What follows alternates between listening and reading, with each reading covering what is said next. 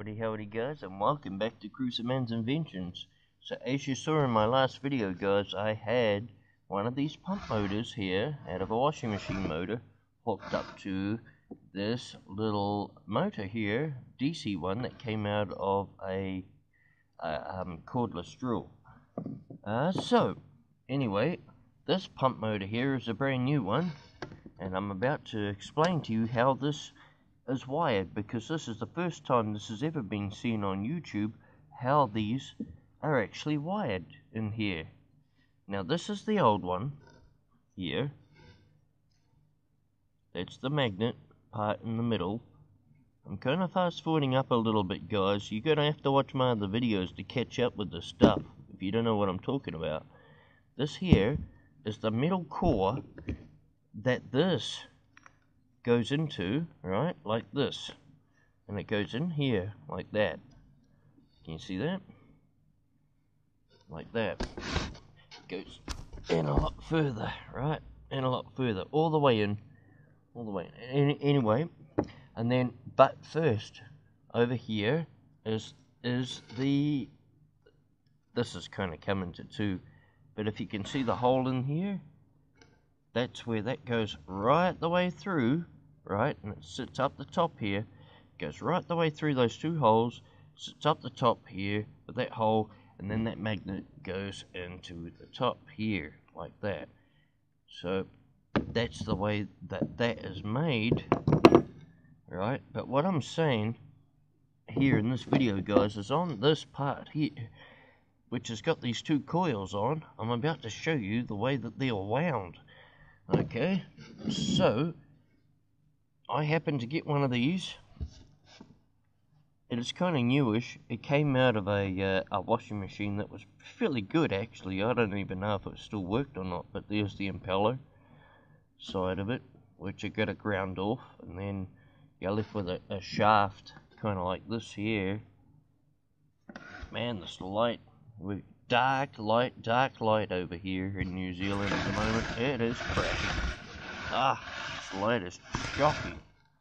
Anyway, so, okay, how are the coils wound? You're probably wondering, what's that? I don't even know what that is, but it's a capacitor of some sort. And when I hook this up to that motor, I'm going to measure before and after it, okay? So, the first one here, when you get these guys, they actually have a proper line. There's a plastic case that fits over them, like this, right? And on it, it has, on the right side, it has an L. I don't know if you can see that, but it has an L. That's your line. And over here, I'm sorry I chopped that out, but it has an N. I'm just going to say it. So that's L and that's N. There's two pins here. There's one here and there's one here. So L, N. Okay, got that? Right. What does that mean? So we go back over to some plans that I just quickly drew up, because this is where it gets into the nitty-gritty of all this stuff, guys. Right? Okay. So looking at the back of this, God, that light is shit. Come on, pick it up. Pick it up, pick it up, pick it up. Here we go. Here we go. Looking at the back of this, which is the diagram of this. Now, on the right-hand side where it says L, it is wound clockwise. With that same piece of wire, because it doesn't part, it goes one piece of wire and it wraps all the way around clockwise, and then it loops over to the other side of that bar here, alright,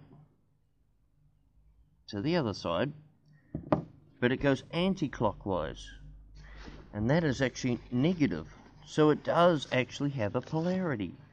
I can't actually get my camera up there probably far enough for you guys to see that crossover point. There's a wire that goes from the right side to the left side, and it crosses over, and it's the same wire. They're not two separate, they are two separate coils, but they're the same piece of wire. Okay, you get what I'm saying? There's two pins. There's only 2 pins here. It's not that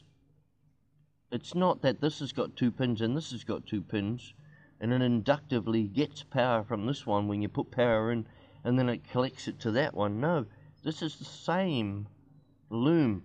It's the same piece of wire all the way from this coil to this coil.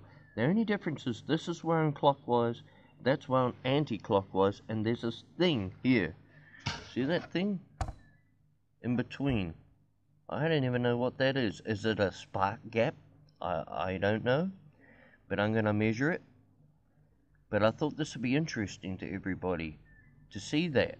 And that's how it's wired. Now let's have another look at the diagram. So we have on the right side, we have wound clockwise. Look, this is a tribute to Jeremy, guys, that I'm doing right now. And, you know, he's done a lot of marvelous work. And I know I've done a lot of marvelous work too. That's why I'm doing a tribute for him. It's because he hasn't been online for a long time. And he sure as hell didn't show the way that this was wired. And since I have one, and I can clearly see it, and I have all the diagram written down for you, now I can show you. You see what I'm saying? So right side, L, it's printed, that's your line in. That is generally your brown wire today. Today, that's your brown wire, your line in. In the old days, it used to be red. And on the left side there is your in. That's your blue one. That used to be black in the old days. So, anyways, guys, that's how it's wired. Okay, so now you know. Alright, so, yeah, I couldn't get into this one. This one was so hard. Look, it's all covered in plastic. And there's only 2 pins poking out. And all I saw was 2 wires from that coming down into an abyss of plastic. And there's that big old bubble. See what I mean? Yep, but it still has 2 pins here. But who knows what's in that mess, right? It wasn't until now. I got the brand new one, baby. Woo-hoo-hoo-hoo. Check that out. And when I get this flash thing going, I'm going to show you what I can do with it. Okay? So, awesome stuff, guys. Once again, thank you heaps for watching. This is going to teach you a lot. Anybody that watches this, it's going to teach us a lot of stuff. Because it's not every day you see this sort of stuff. Okay? You can use it to your advantage. Awesome stuff, guys. Once again, thank you all for watching. And thank you all for your comments. Our days are really short here. We've only got 6 hours of light. It's 8 hours sometimes. So we're lucky to have light sometimes in winter. We're in New Zealand, so it's winter. Anyways, guys, thank you all for watching. I'll try and get back to your comments as soon as I can. Cool, guys. I'm out of the Wi-Fi region. I've got to head to Wi-Fi region to answer your guys' questions, okay? So that's why it take a little longer. So, thank you, guys. Cruiser Man out.